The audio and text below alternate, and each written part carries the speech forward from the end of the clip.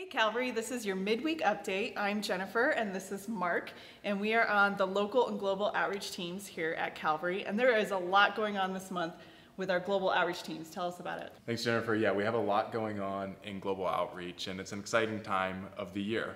In all of our work with global outreach, we really value working alongside local churches. Right now, our high school ministry is in El Salvador with an organization called Filter of Hope, where they're partnering with local churches and sharing the good news of Jesus along with clean drinking water. And we've gotten news from them, and they're doing well. Also, this Friday, we actually have a ministry or a team going out to Brazil, and they're going to be working again alongside a local church on the Amazon River doing medical work and sharing the good news of Jesus alongside with people from the church.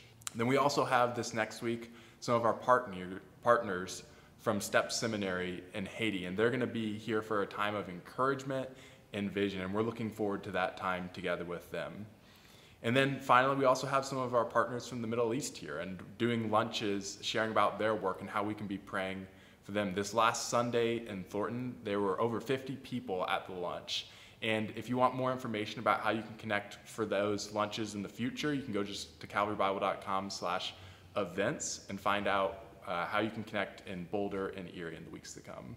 Yeah, and hearing about all these trips that are going out and our global partners that are coming here to meet with us just reminds me that all of us are ambassadors for Christ wherever we're at, even if we don't leave the country or even our own neighborhood. Mm-hmm. And the summer is such a great time for us to get to know our neighbors because the weather is warmer, the days are longer, and most of our neighborhoods and communities have events that we can go and just meet new people or get to know the people that we already know a little bit better.